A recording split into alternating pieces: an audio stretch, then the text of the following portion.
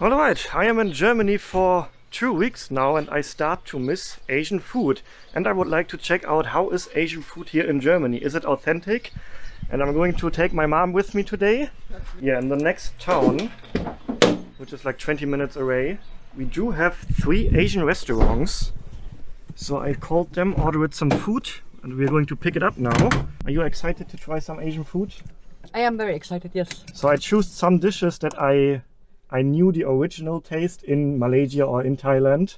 So let's see how original they taste here in Germany.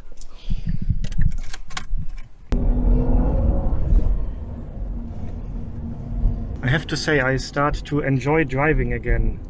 I didn't drive a car for 3 years in Asia, only motorbikes.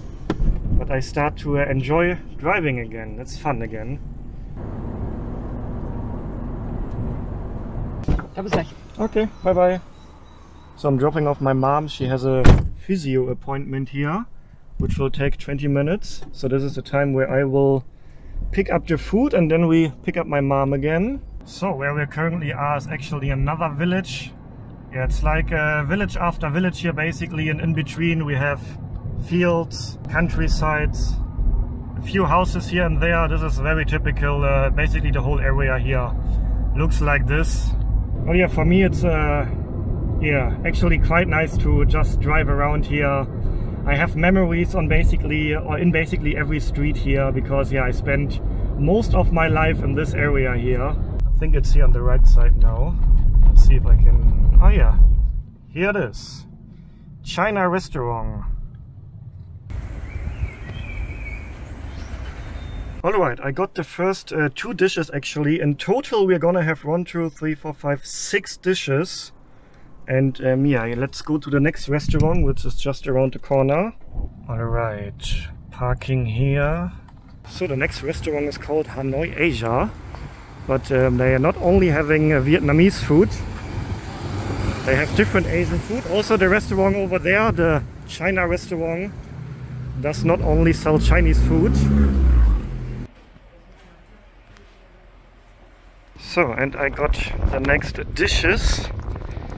I'm going to tell you what we have when we are back home. Now, let's go to the 3rd restaurant, which is actually a Japanese restaurant, but I'm going to get Thai food there.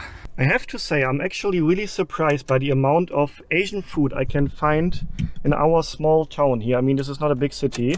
If you're going to the really big cities like Berlin, Frankfurt or Hamburg, I'm pretty sure you can find Malaysian food, lots of Thai food, Chinese food, but I'm actually really surprised that there's a lot of choices here in our small town as well. So here we have like the city center of our small town here, lots of clothing shops here. We have the train station on the right side here, and this is like a little walking street where you can walk through. There are some bars, some cafes, and the train station at the end. And a grandpa driving on the street with his, how do you call it in English? That is funny. Alright, let's park here next to the haircutting place. Only for customers of the haircut place, but okay. I'm just gonna be gone for a few minutes. So, I've collected all the different, hopefully delicious meals. Hello. We have to replace the food now. Yeah, put it in the back seat. Let's put it in the back. Right. How was your appointment? Well, Well, boring but effective, yes. but you're hungry now? Yes, I am, and it We have a smells. lot of food there now. I wish you could smell it. It smells really, really good. Yes. And it's all warm. Yes. So let's get back home and then I will show you and tell you what food exactly we are having. Alright. Actually, this is not the only thing that we have. We have some more, because earlier today we have been to Oldenburg, which is the next bigger city here. And there actually we found an Thai and Asia market, which sells lots of imported stuff from, mostly from Thailand. But it was actually pretty interesting for me to see so many familiar things from Thailand in there. So they had Thai snacks, for example, Thai beer. I even found a durian there. That was quite interesting to see. So we also bought some stuff from there. For example, I can show you right away mochi, which is a sticky rice type of snack, sweet. So we can try that as well. We have a bit coconut pandan mochi, and we found these ones, cow shong, coated green peas, which my mom wanted to try. I actually have never seen them before. And I also bought in the Thai supermarket, I bought a Thai beer, Chang beer. It was actually nice. The owner of the shop was a lady from Isan in Thailand, so I could also speak some Thai with her. And in order to drink a proper Thai beer, we need ice cubes. In Thailand, people drink beer with ice cubes. Alright, and something that we also found at the Asian supermarket earlier was ginger beer, which reminds me about Sri Lanka. I couldn't find any Sri Lankan food around here, but we have ginger beer, which I tried in Sri Lanka. And you are curious to try this, right? I am very, I've never had ginger. Alright, so we can maybe, so you don't really want the beer, right? So you can have the ginger beer, which is... The ginger beer, yes. Ginger beer is not alcohol, it's just cold beer. I don't need to. So I'm gonna have the Chang then with ice cube. We need more ice cubes. Yeah, for Germans it's very uncommon to put ice cubes in beer. It is, yes. Yeah, you would never see that in a German restaurant, but I want to drink it the Thai style way. Actually, let me try a little bit as well. It's nice, actually. Oh, it's way more sweet than the one I tried in Sri Lanka. Is it? Way more sweet, yeah. Whereas in Sri Lanka it was more like a spicy kick to it. But anyway, okay, so the beer, it's an original imported beer, so the taste will be the same as in Thailand. I'm gonna try that as well when I finish that. But yeah, let's talk about the food, and I will also tell you the price of all of this. So, what we are supposed to get was, first of all, this is from the last restaurant, the Japanese restaurant, and it's supposed to be Thai basil. This is just rice with chicken and vegetables. This doesn't look like a typical Thai basil. Where's the Thai basil? And then from the first restaurant, from the China restaurant, we got nasi goreng. That's what the menu said. And nasi goreng, it's nasi in Malaysia means rice, and goreng means fried. Okay. So it's supposed to be fried rice, which it is, but it looks very different than in Malaysia. Like, I think in Malaysia, I never saw nasi goreng in yellow. So it looks like curry rice. It looks like kurkuma, and then we have kurkuma in it, maybe. We have chicken in here. Not really sure what this is. And then I also from the China restaurant got wonton soup, which actually looks quite as I know it. And then from the Hanoi restaurant, we have spring rolls with sweet sour sauce, I think. Then we have wonton, which I've never seen like this. Let's try it right away. It's very oily. It's fried, definitely. And yeah, this is the last dish, which is supposed to be chicken chop suey. Another thing I thought maybe, if you try to sell Thai food here in Germany, maybe the chefs adjust it to the German palate, so the Germans might actually like it. Yes, I definitely think so. For example, like normally when you order Thai dishes, they are always, or most of the time, spicy. Yeah, I don't see a single chili flake in here. Actually, there's cabbage in here. Do you see that? Yes, cabbage, right? It's cabbage. Yes, it's in the soup. Interesting. Oh, and my mom even organized chopsticks for me. Well. Which I can use by now. Well, I can't.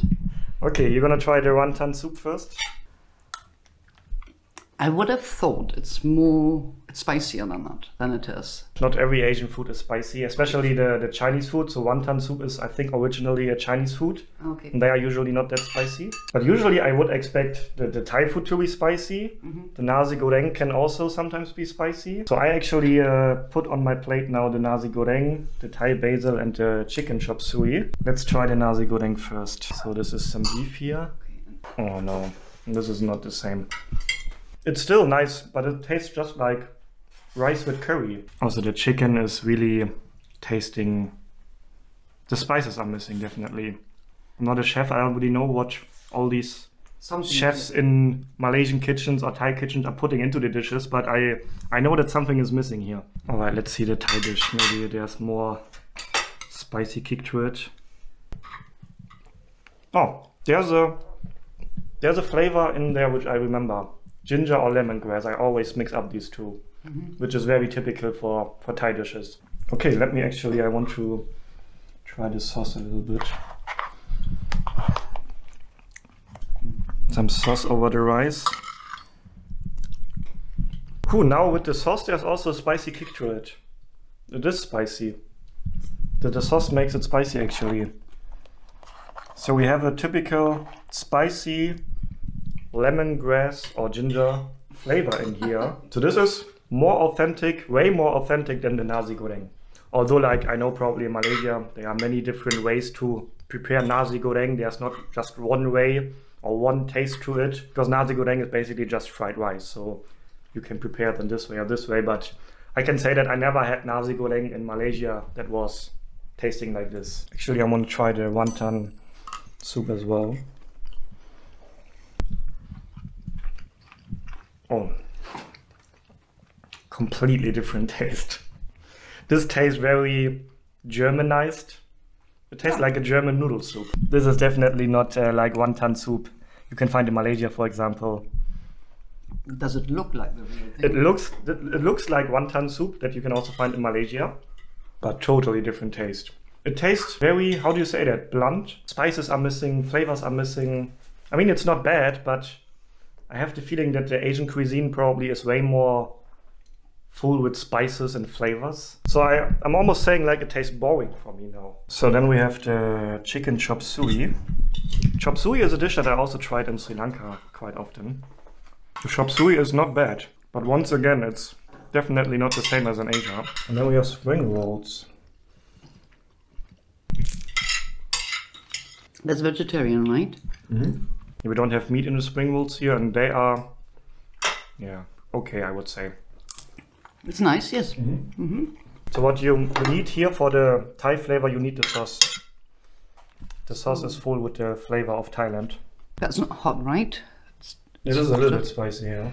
I'm saying a little bit now because I'm used to eating spicy food. Although I don't really like to eat spicy food, I don't do it often, but I'm used to it. Let's see how my mom thinks how spicy it is. This is definitely the spiciest of all of them. It's got a bit of a fishy taste. Fishy taste? Yeah, I don't know. I think many dishes in Thailand, they use fish sauce to cook it. Maybe that's what But I wouldn't really taste the fishiness here.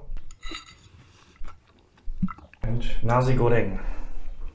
That's nice as well. Yeah. I like that as well. Mm-hmm. I like that the best, followed by the nasi goreng, and that's number 3 for me. Yeah, I would say, okay, judging it from what is the most authentic dish, that's definitely the Thai dish. Okay. But I wouldn't say that these are bad tasting. It's just not, there's no original taste. It doesn't taste like in Malaysia. Doesn't taste like the chop suey I had in Sri Lanka. The wonton is totally different. So the most authentic one, definitely the Thai dish. I'm pretty sure like in the big cities, like this is not a big city here, in the big cities you have a greater choice of Asian restaurants and so, yes. Maybe even more authentic ones. And yeah, what was the price of all of this? This will maybe surprise you because yeah, obviously in Germany going to a restaurant is way more expensive than it is in Asia. So I paid in total 40 euro for all of this. So we have 3 main dishes and basically 3 side dishes. The wonton here, the wonton soup and the spring rolls. 40 euro, that is 185 Malaysian ringgit. That is 42 US dollar. That is 1,458 Thai baht, and that is 15,000 Sri Lankan rupees. So of course, way more than you would pay for these dishes or similar dishes in Asia itself. So this meal would be good for 3 people. Mm-hmm. So let's say like 15, 18 euro per person. And is that a lot with a German income? I think it's not cheap. Alright, let's actually give the mochi a try. It should be a sweet dessert. I really love coconut pandan. So one for you. Thank you. Yeah, it's like usually like glutinous rice. Oh, I really like it. This typical pandan and coconut flavor. Like a gummy bear. Like a gummy bear. Like a gummy bear. Oh, this is very good. The coconut coating. So this is what we bought at the Asia shop. So I guess it's imported. I'm not really sure from which country. Oh, Taiwan. Treasure of Taiwan. So this is from Taiwan, but you can also get it. It's very typical in Malaysia as well, and I think in Thailand as well. And yeah, if you're also curious to see more about my home village, my mom cooking some homemade German food, then check out the previous video right here. Stay healthy, stay positive, and then see you on the next episode. Ciao, guys.